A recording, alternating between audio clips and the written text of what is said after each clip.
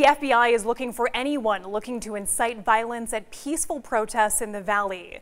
This comes after recent arrests in one incident involving 3 former U.S. military members.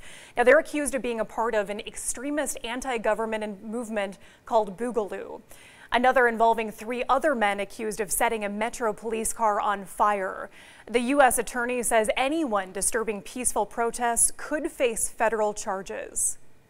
United States Attorney's Office and the local police department are concerned with violent agitators and instigators that are using these peaceful protests as a forum for their own radical agendas, hijacking what are otherwise peaceful protests and legitimate outrage about Mr. Floyd's death in order to achieve potentially violent ends.